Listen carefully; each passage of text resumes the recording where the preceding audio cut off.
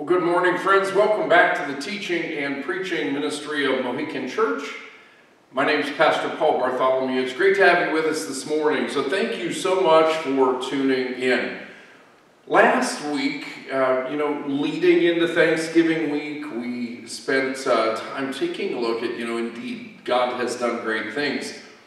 And you may recall, if you saw that video, you may recall that I was absolutely so excited to think about the fact that, this year all of Advent fits into December. And so we get really an extra week to take a look at Thanksgiving, the gratitude in our hearts. Last week, because of what God has done, indeed, the fields were bountiful and the harvest is in, most of it. We know that God has put food on our plates. He has put a roof over our heads. He has given us so many good things. And for those things, we give thanks. But today we're going to take a look, actually, in Psalm 103, taking a look at thanking God for who He is. And so, join me, if you would, in a word of prayer, and then we're going to dive right into it. Psalm 103 is where we'll be in just a moment. But let's pray. Father God, we do thank you that we have the opportunity to come in your presence this morning. Once again, Lord, to gather before you.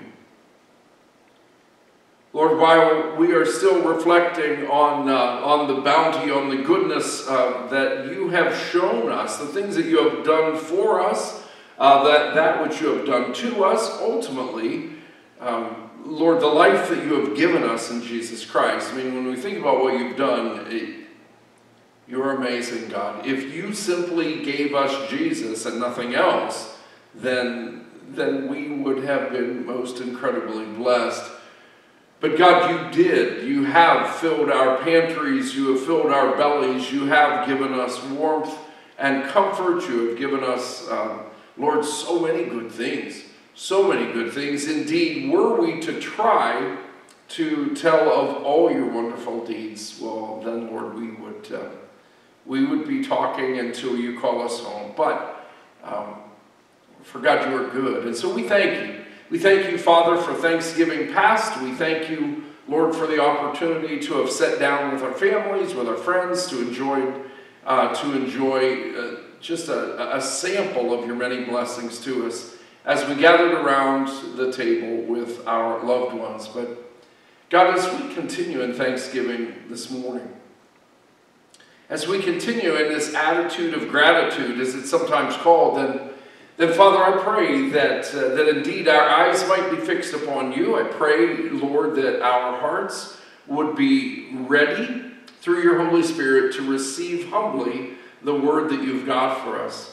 And God, I pray that ultimately it would result in, Lord, causing our joy, our thanksgiving to overflow to your praise and glory.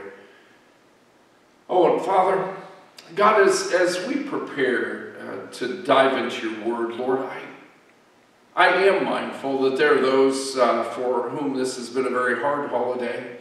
Perhaps the first one, when somebody that they loved was not around the table. Lord, perhaps difficulties at work or with work, or perhaps, a sudden lack of work, whatever it might be. God, we know that there are those who would say, okay, hold on, I'm not quite so ready to celebrate all that I have because I don't have much. Well, then, God, I pray especially there, Lord, that those hearts,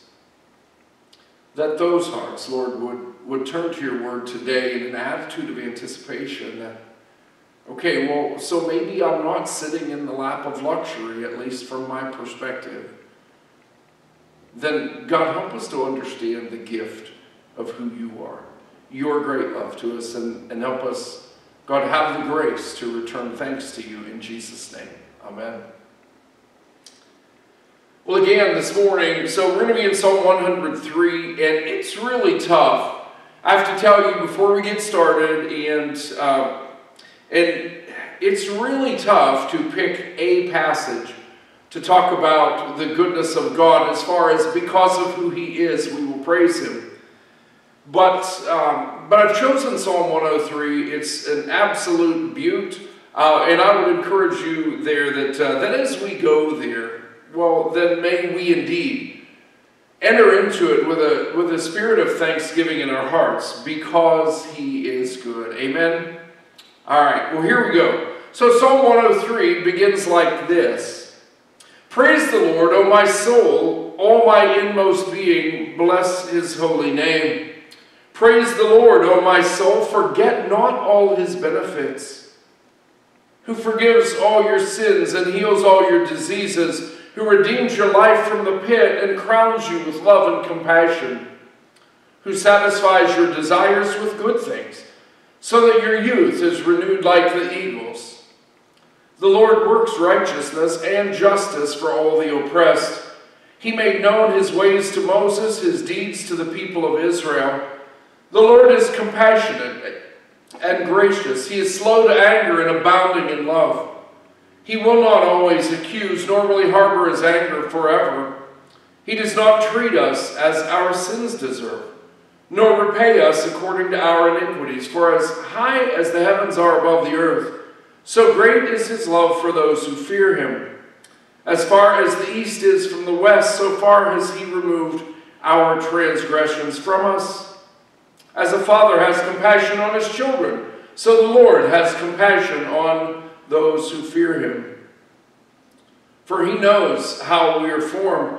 He remembers that we are dust. As for man, his days are like grass. He flourishes like a flower of the field.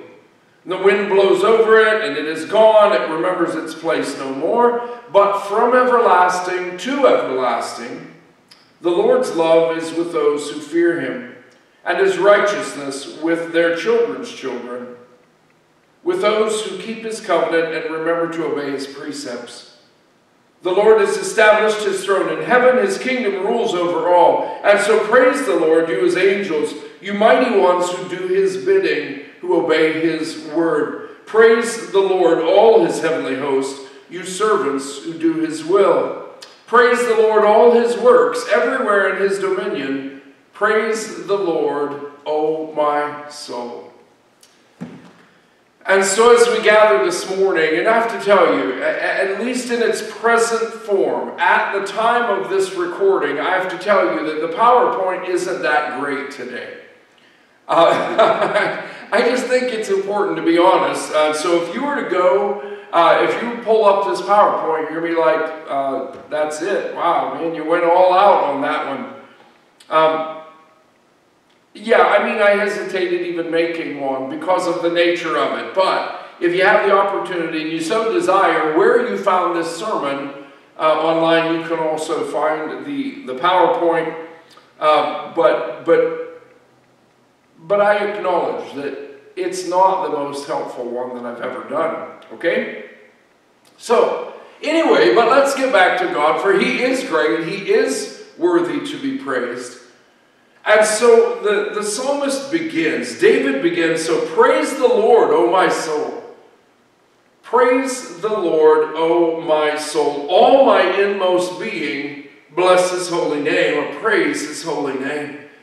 And so the moment that David unpacks this psalm, he just opens up his heart and he's like, praise the Lord. And so if we're going to acknowledge who God is, then we start right here. And the term Lord there, it's the term which we understand throughout the Old Testament is Yahweh. That he is the one true God, that he is Jehovah, that he is, and so many titles are given to him. And I was quite honestly tempted, and that's a terrible word, but I had considered using this morning to actually just to lift up the names of God, his many attributes. We're not going to go there, but to start this out, David says, well, let's be clear. You are Jehovah God, that you are the God of Abraham, Isaac, and Jacob, that you are the Lord our provider, that you are God Most High, that you are the Lord God Almighty. You are Jehovah. There is none like you. There is no one higher to whom we can appeal. And so David immediately, he opens this up And then he says, praise his holy name. God is holy. Even his name is holy. Even his name is set apart. And there is indeed no one like him. Praise the Lord, O my soul. David is desiring, he says, no, I want my soul, I want it to be fixed on the Lord, who alone is holy, who alone is worthy of praise and glory. And so praise the Lord, O my soul, all my inmost being, praise his holy name. Praise the Lord, O my soul. And I love that, by the way. By the way, notice when David is saying, praise the Lord, O my soul, he's not talking about, can I just get my lips to say thank you, God? Can I just, can I muster up somehow for my lips to come up with the words, I'm grateful? That's not what he's talking about. David says, no, praise the Lord, O my soul. I want it to come from the depth of who I am, not simply lip service, because by the way, the Father who is in heaven, he is so very aware of a heart that is sincere versus just simply the service of our lips, all right? And so God knows that, but David says, no, listen, when I'm looking at God, when I understand who Yahweh is, when I understand his majesty, his holiness, when I look at the wonder of who he is, then I want my soul engaged in this. Not simply the words of my mouth. And have you ever been there? I mean, in your prayer time, when you find yourself just blah, blah, blah, blah, blah, blah, blah, blah, and you're not really there, right? David said, no, I want my soul engaged. The heart of who I am, because he is worthy of it all. So praise the Lord, O my soul. Forget not all of his benefits.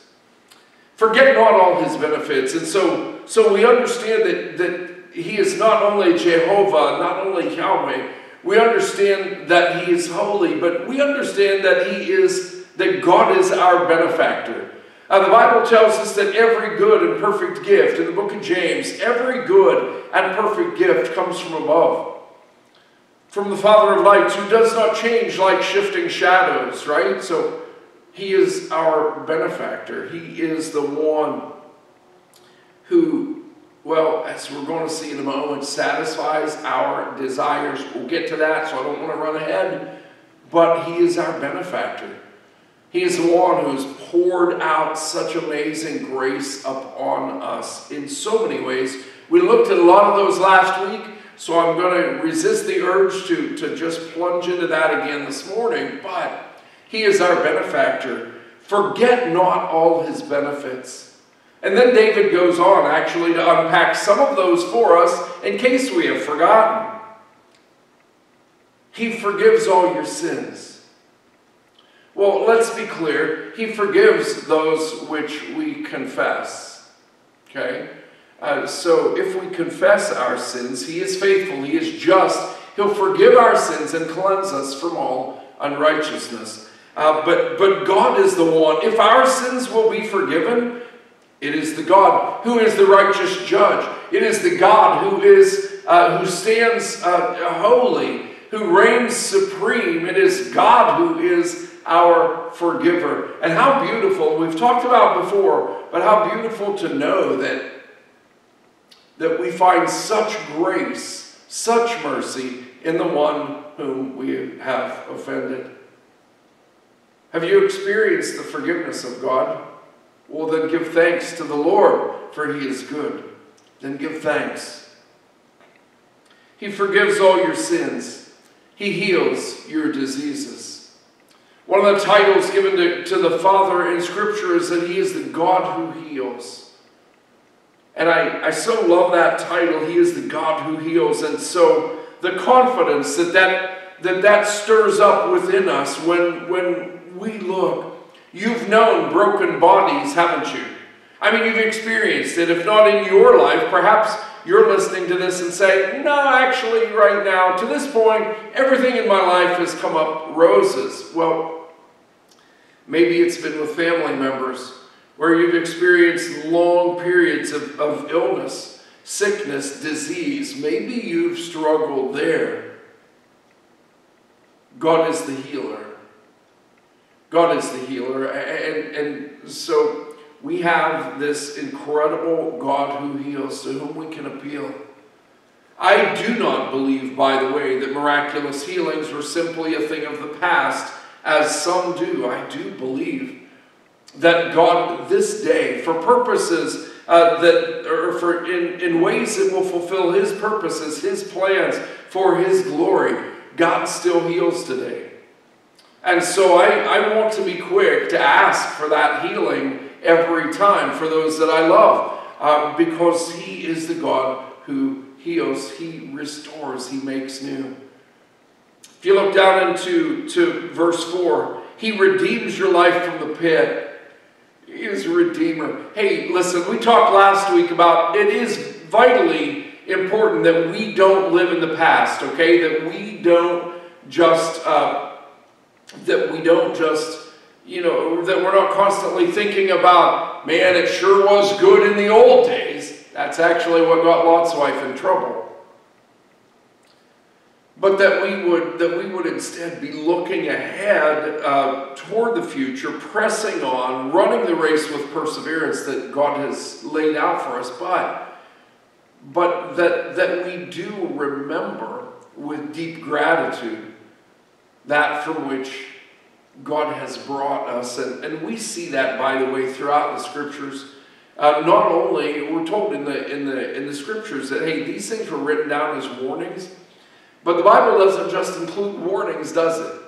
It doesn't just include warnings. It actually has a lot of things in there that says, no, look back. Look at the faithfulness of God. Look at the deliverance of God. Look at the compassion of God. Look at His great love. And so when we look at this, He redeems your life from the pit. Do you remember where He was? Or, do you remember where you were when He found you? Do you remember where you were when He found you? Do you remember where you were? I don't just mean in body, but perhaps for some of you, physically, you were in a bad place when He found you. But do you remember where you were emotionally? Do you remember where you were mentally? Do you remember where you were spiritually when He found you? He's redeemed our life from the pit. He is the Redeemer. He is worthy of our praise. Friends, remember His works and give thanks. He redeems your life from the pit. By the way, I know that there are those who might have called that pit, at that time in their lives, they might have called that pit the penthouse, right? That they had arrived. I mean, they were just living. They had the world by the tail, so to speak. Well, the Bible calls it as it was. When He found you, you were in the pit. When He found me, I was in the pit, desperately needing redemption. And God the Father did that with the blood of His own Son. So let's press on. He crowns you with love and compassion. He just pours out His love and compassion upon you as the gracious judge. I mean, think about this. He redeemed your life from the pit. It's not like He looked at you and said, wow, I'm going to keep this one just like it is. He didn't do that. He redeemed you. He redeemed me. And then it says He crowned us with love and compassion. He poured out upon us. He placed upon our heads His great love and His compassion when He had found us in the pit. I mean, He's finding treasures in the trash heaps, isn't He? And then He crowns with love and compassion. What an incredibly gracious judge the Father is. He is the satisfier of our souls. Verse 5. He satisfies our desires with good things. the satisfier of our souls. Now, does that mean that he always gives us what we're asking for? He certainly doesn't. Because sometimes we're asking amiss. Sometimes we're asking, things for, that things would work out for our good and not according to his plan, not for his glory, but things that would feel good to us. Well, he satisfies our desires with good things. And I think it's so very important, we look at that. He satisfies our desires with that which is good. What a gracious God. That he doesn't always give us the things that we think we want, but that he gives us that which is good. And in him is the satisfaction of our souls.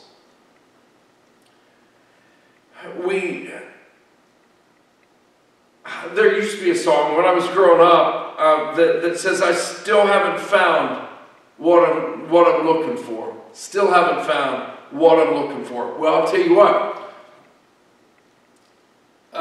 St. Augustine, was it Augustine? Shoot. I don't think it was Augustine at all. And I forgot to look that up. And if you wonder if I'm embarrassed right now, yes, I am. But, so you can do a quick search, that said, in essence, Lord, you have made us for yourself, and our hearts are forever restless until they find their rest in thee. God, you have made us for yourself, and our hearts are forever restless until they find their rest in thee. And that is so true. Until we come to the satisfier of our souls, we're going to be a restless lot. We're going to be chasing after the wind, so to speak, because he is our satisfaction. He satisfies our desires with good things so that our youth is renewed like the eagles. Friends, he is the restorer. He is the restorer. Now think about it. He knows. He created us in his image. He created us for his glory. He designed us with plans and purpose. And he is the God who restores, having found us in the pit, so to speak. He is the God who restores us. And so have you ever looked at your life and said, wow, I'm a long way from where I need to be. But praise God, I'm a long way from where I used to be. He's the restorer of our souls. He satisfies our desires with good things so that our youth is renewed. When we were trying to satisfy our desires with things that were not good, it was aging us. It was aging us. It was wearing us out mentally. It was wearing us out spiritually. Perhaps wearing us out physically in that time when we were trying to satisfy our desires with things that were not good. He says, no, listen, I'm going to satisfy. You'll find your satisfaction in me with good things, and you're going to find yourself restored. I just so love that we serve a God who is the restorer of our souls. Verse 6 goes on to remind us that he is righteous and that he is just. There is no shadow of turning in him, that he is holy, he is pure, his ways are right, and he is working righteousness. He is bringing a sense of right to all those who are oppressed. And he is just. And so those, and I do know that these days, many of us are living in quite a bit of comfort. But I also notice these days that there are a whole lot of folk who are living under oppression. And God, the righteous judge, he sees, he knows. And he is working righteousness and justice for the oppressed. And so, friends, if you find yourself in a place of oppression, I would encourage you to lift up your eyes. Allow the one who is described in the Psalms as the lifter of my head, allow the lifter of our heads to just kind of gently, as a father, and say, okay, hold on, wait, look at me. Allow the Father to be the lifter of your head. In verse 7, it says he made known his ways to Moses, his deeds to the people of Israel. He is a God who is not hiding from us. He is a God who is not aloof. He is not at a distance. He reveals his plan to his people, to Moses, his deeds to the people of Israel. He revealed himself. He is not a God who is hidden from us. He is not a God who is impersonal, who is away up there, but we see the personal nature of his love, the personal nature, that part of his character, that he is such a personal and intimate God. I mean, we saw that with the sending of his Son, that the Word became flesh and lived for a while among us, that God came near in the person of Jesus Christ. In the one who is called Emmanuel, God came near. He is an intimate and personal God. In verse 8, we're reminded that he is compassionate and that he is gracious. Compassion means to suffer with, right? And so when the Father sees us in our lost condition, when he sees us struggling, he is a God who suffers with us in that sense. I want to encourage you, not right now perhaps, but if you have a chance to turn over to Luke 15, and you'll learn more in the parable of the lost son, or what some translations call the prodigal. You'll see the compassion of God. You'll see his compassion there, his tenderness, the way that he was suffering with the son the whole time that the son was lost. In all of his lostness, the father was right there agonizing. That was not his desire for his son. That was for the son in the story. It's not his desire for us that we would be in our lostness, that we would be in the pit. He created us for more than that. And he is compassionate. He is compassionate. Again, it talks about him finding us in the pit, and quite honestly, many of us got in the pit on our own. It wasn't like we were walking along, most of us, in righteousness and holiness, and somehow we just got scooped up and tossed into the pit. Most of us got there on our own. And yet we see the compassion and the grace of our great God. He is compassionate. He is gracious. He is slow to anger. Well, praise God that he is slow to anger. Amen. I mean, I would have wadded us up and thrown us away a long time ago. He is slow to anger. And he is abounding in love, just overflowing in love. Verses 9 and 10 remind us that he is merciful. He will not always accuse, nor will he harbor his anger forever. And so he's not just simmering. He's not just stewing in his righteous anger, right? I mean, he is just, and we've talked about that. He is just. He does what is right in all ways. And so if that which is right, that is punishment for sin, he is perfectly just in that, okay? But he's not just holding up the storehouse of anger. He's just not just simmering, and one day that we have to worry that God's just going to snap. That's not God. That's not God. He will not always accuse, nor will he harbor his anger forever. He does not treat us as our sins deserve. Oh, in fact, if you were to look in Isaiah chapter 53, the punishment that brought us peace was upon him. And by his wounds we are healed. The punishment that brought us peace was upon Jesus. Oh, indeed, he does not treat us according to what our sins deserve. He is merciful. If we press on into verse 11,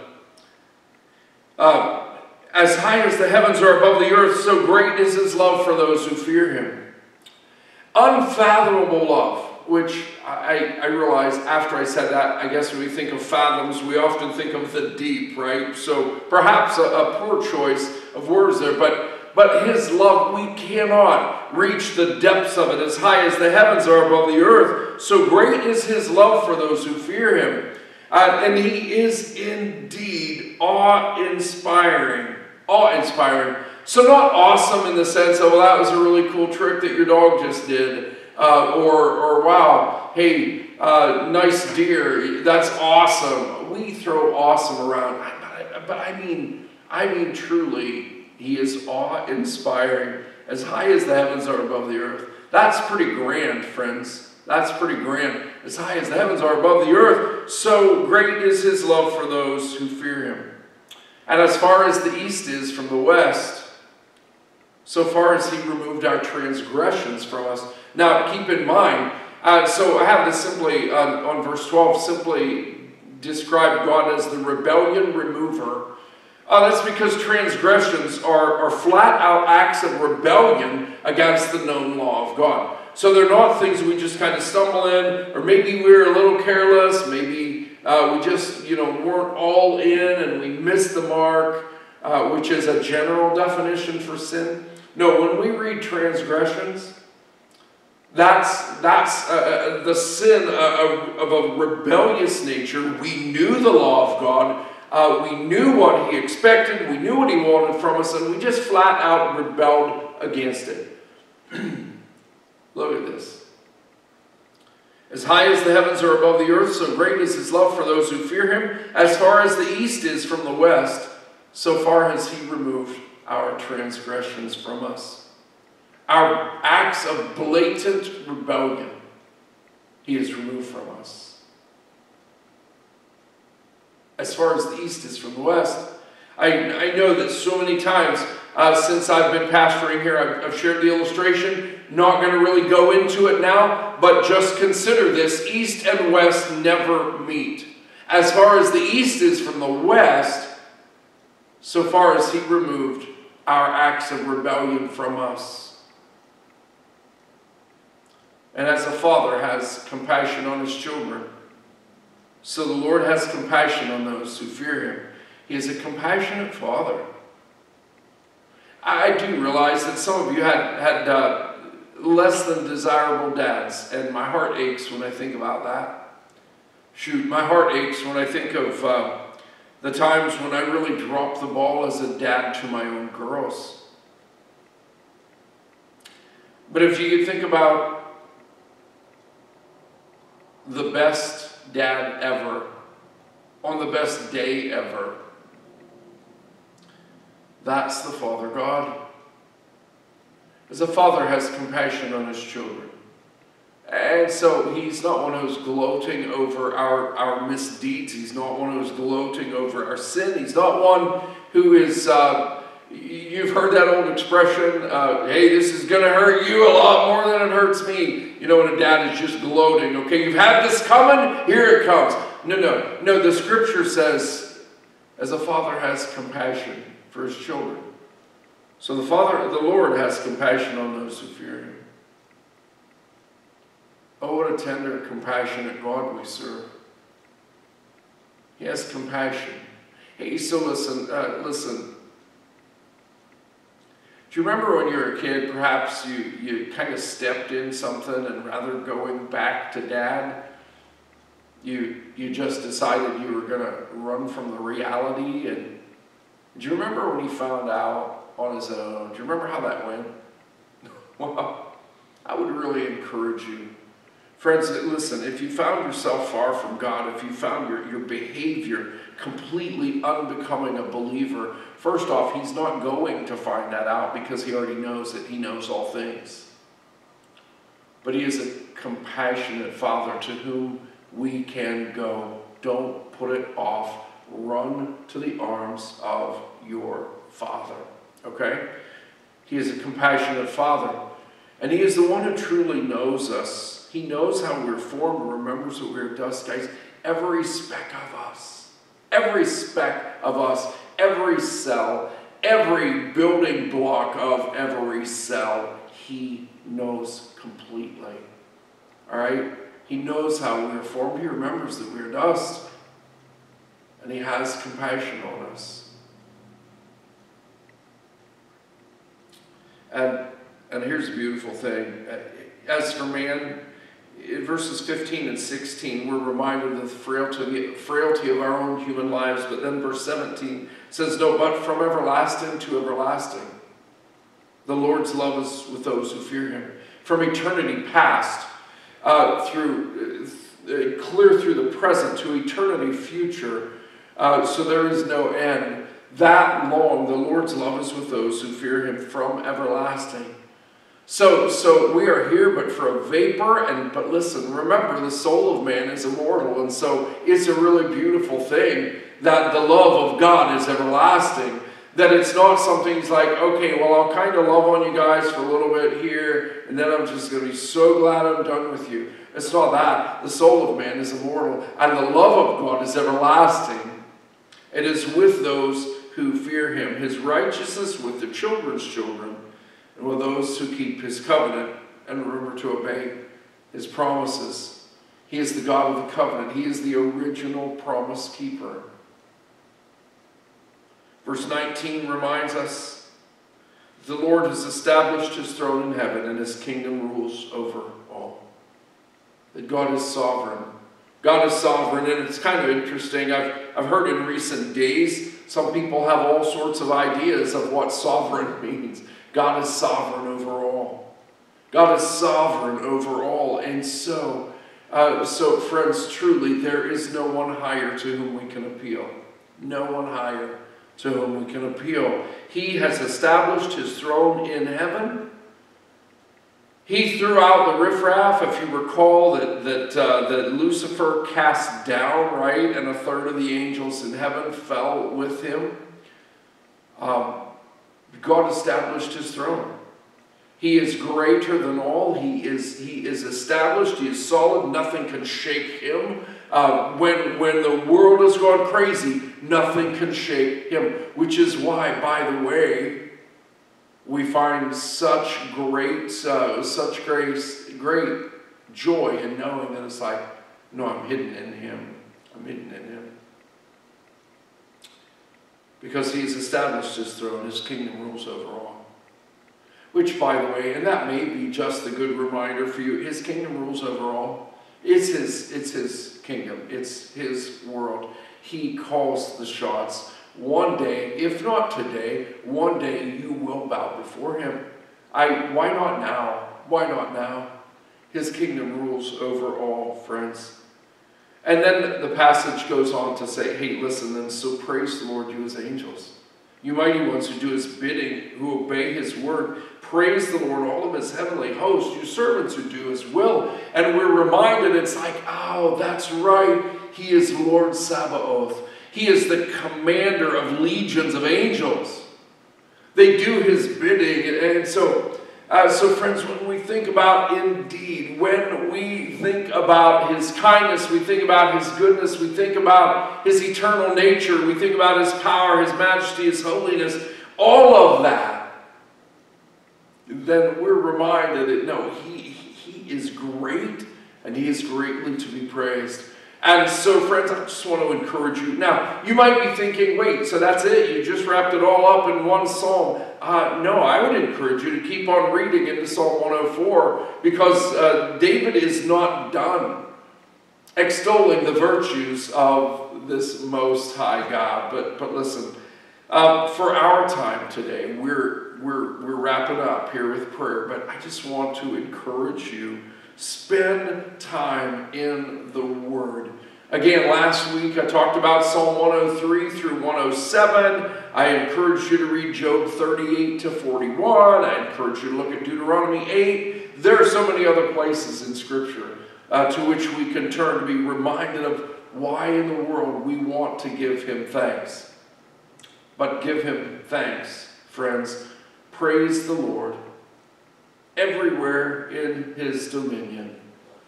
And praise the Lord, O my soul. Father God, we do praise you this morning. We thank you for your great kindness to us. We praise you, God, indeed, as we look at that. Our minds are still spinning when we just think about all of your deeds, all of your works, giving you praise for all of those, thanking you, Lord, with coming before you with a thankful heart in relation to all that you have done. Our minds are still spinning about that. And then we turn to this passage today that reminds us of who you are. And God, as we prepare to head into this Advent season, this is truly mind-blowing. it's going to take a lot, Lord, for us to wrap our heads around what we have just read. We're counting on your Holy Spirit to bring it back to our remembrance. We're counting on your Holy Spirit bringing our hearts to life in the hearing of it. And God, I do pray then that we would indeed meditate upon your word. And as we grow to know you more, God, to praise you with every breath within us, we ask in Jesus' name. Amen. Well, hey, listen, friends, I do thank you again for tuning in. Great to have you with us. Give thanks to the Lord. He is good indeed. Amen? Amen.